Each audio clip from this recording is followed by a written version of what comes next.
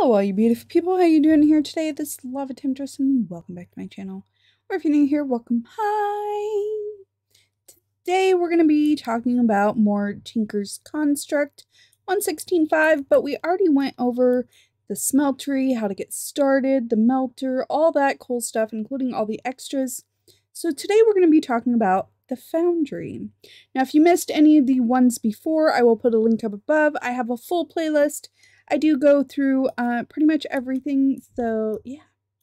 Alright, so we're going to start with the recipes, but I will try to put a channel marker in here for when we go over how the Foundry and some of the other stuff works. Alright, so first of all, let's start going through the recipes. Now, you do make kind of a grout, kind of like, you know, the smeltery. But this is all based off nether stuff, and this would actually be really, really awesome if you were in a pack that you started in the nether. This gives you a way to use tinkers without having access to some of the other stuff, which I think is pretty awesome. So for this, you're going to use magma cream, gravel, and soul sand. And each of that recipe will make 2 nether grout. And even the nether grout itself looks kind of cool, right? Alright, and like the other stuff, you simply cook it.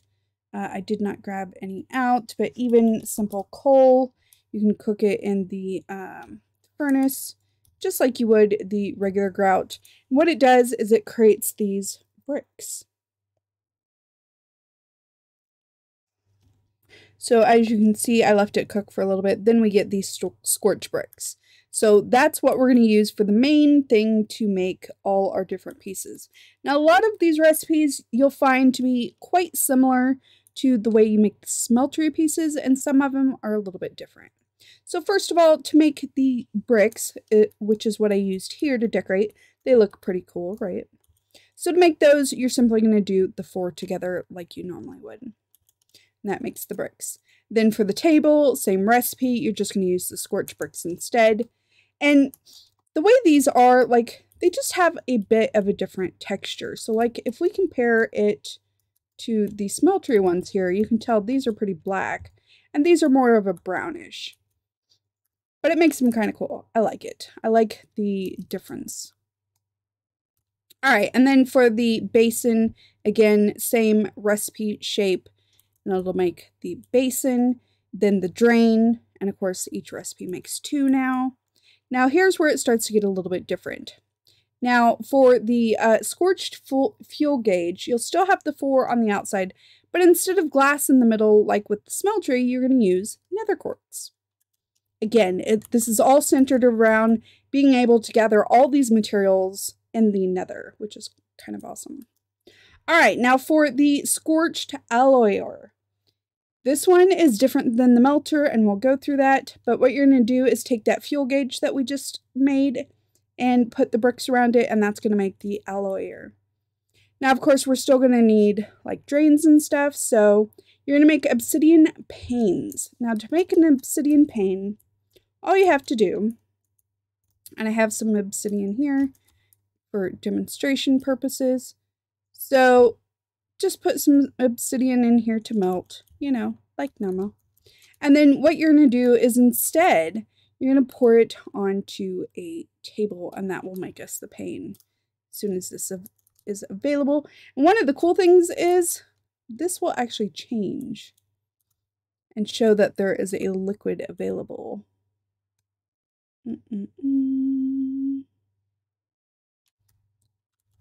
With it being the dark purple, it's hard to tell, but there you go. That'll make us the pane, and that is what we need for that recipe. Pretty cool. All right, so you're going to use the panes here with the bricks, and that is for the duct, and we'll go over how to use that because it's a little bit different. And then for the drain, wait, duct. Oh, drain, sorry, yeah, that one's the drain. So that one's just like the one that we use in the smeltery. You put the thing on it, and it just drains it out. Now, this one is the duct. So this one is 2 cobalt ingots instead of the obsidian panes. And this one is pretty cool because you can use a bucket or copper can, and I will demonstrate. And you can kind automate it. It's pretty awesome. All right, next for the ingot tank, we're going to use, again, instead of glass where we normally would have it, it's going to be the quartz with the scorched bricks. And then for the scorched glass, which I did not use on this one, but again, like the big one I made there, you can make the foundry out of different materials just like you can the smeltery. And the glass is one, you just cannot use it on the bottom like usual. All right, so that's just another quartz in the middle with the 4 brick, makes the glass. And let me just take this out and show you the glass, because just like the other kind of glass, it does connect together and you can see it makes this really smooth transition, which is beautiful. All right, so next up we need to make panes. So you're going to take 6 of the scorched glass like you would regular glass and make the panes. And the panes by themselves, again, look pretty cool, connect, all that good stuff. But that is so we can make these scorched lanterns. Now, these are pretty awesome, and you'll see I have them decorating the place. But it's 3 of those, 3 of the scorched bricks, and an iron ingot. Each recipe makes 3. Now, the smeltery does have one too, and that's what the smeltery one looks like. Again, the smeltery stuff is more black, and those I have filled with lava. The scorched ones are more brown, as you can see the difference here and here. And the scorched ones I have filled with the blazing blood. Now, one of the things we're going to go over is how to get blazing blood easier than what we've discussed before, because let's face it, it's a little difficult, right? But these are pretty easy to fill. You just even put them below a tank, use that, and ta-da, there you go. It's beautiful. All right, now, there is a difference, quite a bit, and if you notice it right away, there's a huge difference between the way the foundry is made and the way the smeltery is made. And that is the foundry, you have to have the corners. The smeltery, you do not. And quite often I actually make it without the corners, like so. And you can still make it in different sizes. It just has to be square, and that is still the largest size for the foundry. However, with the foundry, you use more fuel the bigger it is, so bigger is not always better. All right, but how do we make the foundry controller? Okay, so we're going to come over here, and I have, let me get rid of some of this stuff here. There we go. So I have a brick in here, just a simple scorched brick, like so. So you put it in a basin, and once you have melted obsidian in here, which we already did, then you're just going to pour over it. Now, I do have this automated. You can automate it simply just like you would with the smeltery. This, I just have a hopper underneath, but you could also put the chest. You could put all different kinds of things. I have the lever, so if I want it to keep going.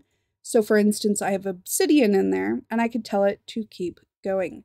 Now, here is a duct. Now, I have a duct in here, and for this one, I have a copper can. And you'll notice this one has obsidian in it, so if there's obsidian in the foundry, it'll automatically come through here. Now, of course, I didn't have enough to make a full one, so it's not going to keep going, because I used it on the foundry and the plane that we made over here. But it would keep going. So how do we do this? Well, the copper cane we went over before, but let me just show you.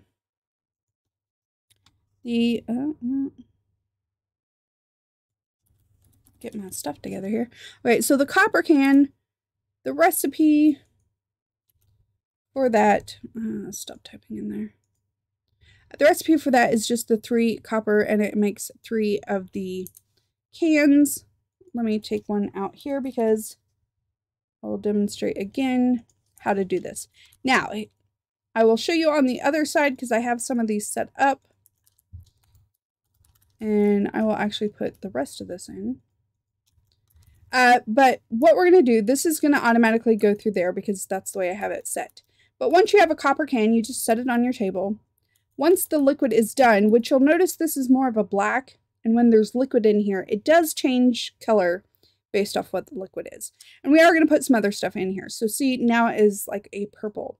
So we're going to put it in here, and now I have a copper can with the molten obsidian ingot. So that's what you put inside these ducts in order to automate things. So any obsidian will automatically come through here. Well, the foundry is quite a bit different. Like I said, we're going to let all the obsidian go through. And while that's going, we're going to take out some, go over here, we're going to take out some cobalt. And I'll show you why, because the foundry does something that's actually kind of cool that the smeltery does not. All right, so it's just obsidian in here. I'm going to put as much in here as I can. You notice it does cook pretty fast, but I do have blazing blood in here. But you'll notice we don't just get cobalt when we do this, which is one of the cool things. So if you'll notice, there's cobalt. We had 11 blocks of that, but we also have molten iron. So one of the things that's cool about the foundry is it gives you excess of whatever you put in here. Not with all things, obviously the obsidian didn't, but I also melted the obsidian blocks. So that's where you're going to go to your fantastic foundry book.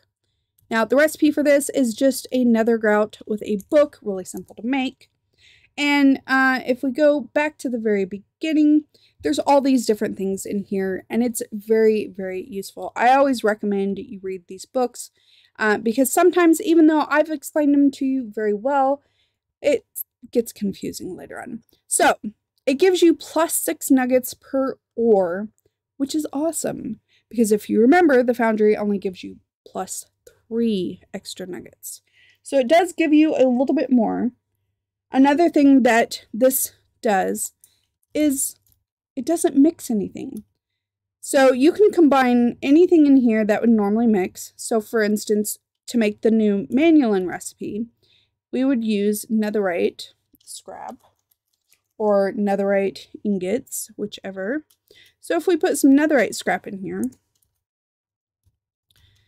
you'll notice it's not going to mix with the cobalt to make the manulin.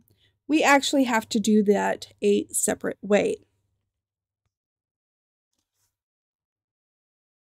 Okay, so now we have the molten debris, which of course is the netherite.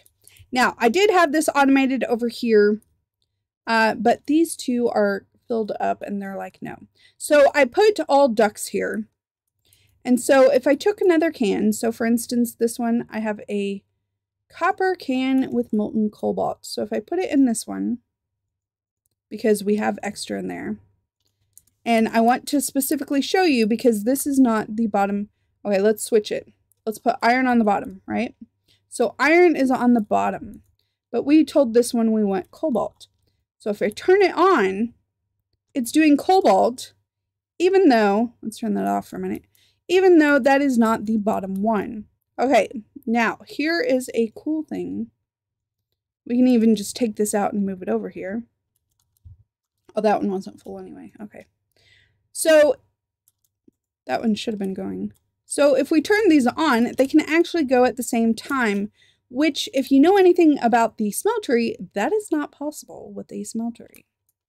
So these will keep going until it fills these up or until it runs out like the iron just did, which is really cool. Now this one I have filled with netherite and this one I have filled with cobalt. And the reason why is because now we're going to use the Scorced Alloyer. Now this one you can automatically put stuff in the middle, but this is the way to mix things. Unless you're doing a smeltery, with the foundry you can't mix things, alloy them, so this is how you do it with a Scorced Alloyer. So I'm going to shift because if not it'll put the liquid directly in there. So for instance, if I did that with a copper can, it's automatically going to put the stuff in there. That's not what I want to do right now. So if you're trying to put the tanks there, you want to shift and put the tank next to it. Now I'm going to make manulin. So to make manulin, we need the cobalt and the netherite, which we went over before. And of course you have to have a fuel tank underneath. So this one I have filled with blazing blood. So now if we take our netherite, we're going to put it there. We go in and access this. It's going to tell us we can alloy. but there's something sitting in there right there, so it's not going to recognize that it can make an alloy. So what we're going to do is take that out, and as you can see, it automatically mixes the two that I have there, and it automatically turned them into molten manulin, which is pretty awesome. So that is how you alloy with this type of setup, since you cannot do it in the Foundry here. Pretty cool. I like it. And again, you can make it different just the same way as we did with the smelteries. You know, we made them all different configurations, different blocks, different sizes, as long as the bottom part is square. That's what's important. So if you wanted it to be see-through, like what I have here, you could use the scorch blocks. There's also scorch ladders, all that cool stuff. All right, now another thing we want to do, we want to get blaze blood, because blaze blood is something that we're going to use quite a bit, especially for the Foundry, but you can also use it for the smeltery. Okay, so how are we going to do that?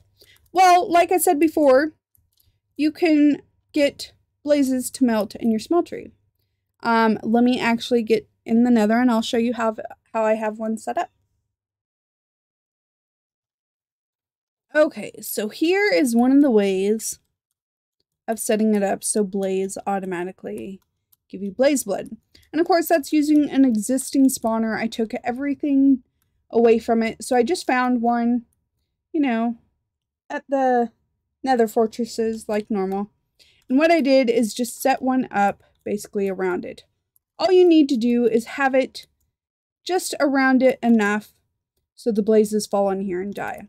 And then you have to make sure that you have a source of fuel. So right now this one doesn't have any fuel. So what I could do is I have something on my sword called melting. And if you kill blazes, I'm just going to fill that up. If you kill blazes, so if instead of letting them die here, if I kill them with my sword, which I'm in creative, of course, right now, and I wouldn't want to not be in creative in here, but let's see if I go back out here, it will not cook those, so we need that.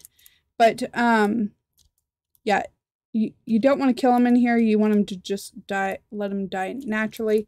But as you can see, it fills up with blazing blood. So it's not very fast though. But what you would do is just put it and have it go fill up a tank. So for instance, if we grabbed out a faucet, let's just do a drain. And if we filled up like a fuel gauge or a tank, any of these would work. So if I just break that, and again, as with the smeltery, the stuff is still there as long as you don't break the controller. So if then I put that on there and that down there, ta-da!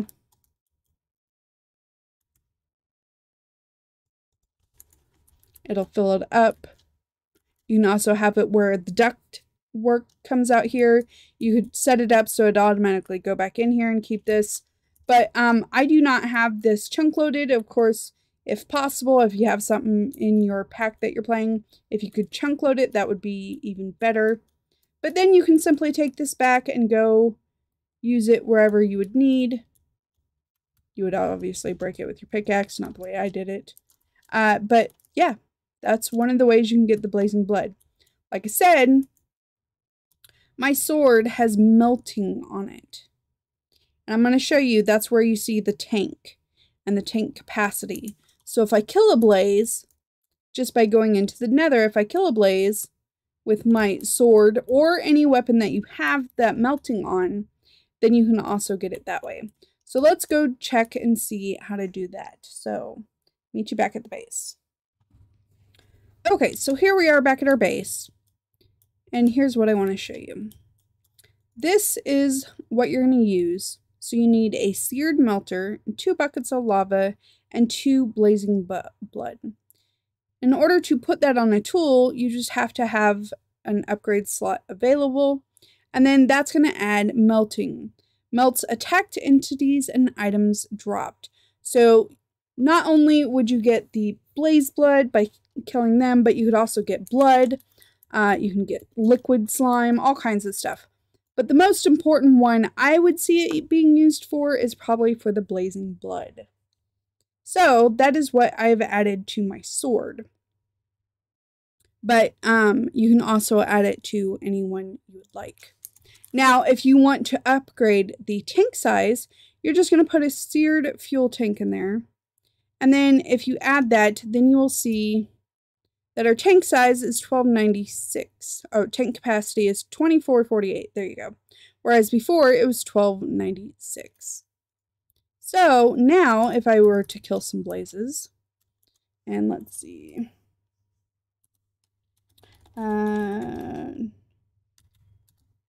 Not creative, survival. And I did that wrong because I didn't grab the blaze first. Okay, hold on. Okay. I grabbed us a potion of fire resistance because we're going to be fighting some blaze. But if we spawn a blaze and simply attack them with our sword here and kill them, then it increases how much we actually have in here. So you notice we have 1376, whereas before we had the 1296 or whatever it was. And there we go. So if you go to a blaze spawner, you don't have to just put a smeltery. A smeltery would also work. It does not have to be a foundry to set up that blaze farm to get the blazing blood like what I was talking about. You can also do it with the regular smeltery. But now you'll see we have 1416. So you can also just go there and kill a mob with your sword or whatever tool you have equipped with the melting ability. Now, how do we get this out? How do we get this out? Well, here's the fantastic thing. You can simply right-click on a tank, and you'll see now it has nothing in it. So now we would have to kill more, but if we kill more, I also want to show you, you can also put it in other things. Woo! Those blazes hit hard, am I right? All right, so you can also put it in other things. So for instance, kill him real quick. Thank you. You can also put it in the tank in here, so you can fill up your smeltery. But you can also right-click on the foundry. Well, it's supposed to work. Well, of course, you can right-click there. It filled it to 80. But you're supposed to be able to also just put it in the smeltery. So let's see if it's just not working on the foundry. And if we can put it in the smeltery over here. Let's try this again. And of course, killing them doesn't give you that much, but neither does the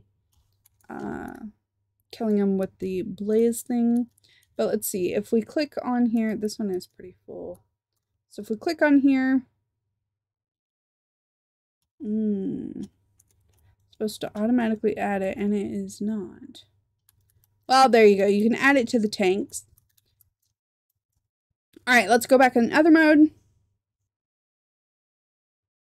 Okay, the only reason I do the tutorials in creative, it seems to be easier to show you how to do certain things. So that's the only reason I do that. Now, the other thing you could do is you could have a tank and have it set up to go into the smeltery. But you can also fill these, any kind of the tanks. So, yeah. Makes it so we can just go over here. Whoops. We just put it into... Well, we just added it to our sword. It's fine. It's fine. It's because I'm in creative, though. So, don't do that. It'll completely fill up your sword. Yeah. But if I had something in here, for instance, from killing this, in creative, of course, it just keeps going, so I could keep filling it up. But that's just in creative. Normally, it would just fill it up with whatever you actually have. So, alright, I'm trying to think if there was something else I missed. Let me check and I'll go back. Okay, so we already went over how to make the foundry and all that, and of course you can set it up and automate it just like you would other things. Make sure you put your corners. I've seen a lot of people, they don't understand it's not working. You do have to have the corners on the Foundry, so make sure you do that. Remember that the only way you can alloy is this. And I think that's it. There's all the different blocks, like the ladders and stuff. But I just wanted to go over the basics of that. Next time we actually will be going over more of the abilities you can add to your tools and weapons now, because they are quite a bit different than what they used to be. And quite a bit cool. There's some cool things you can do now. Alright, that's it for this one. If you have any questions or comments, definitely leave those down below.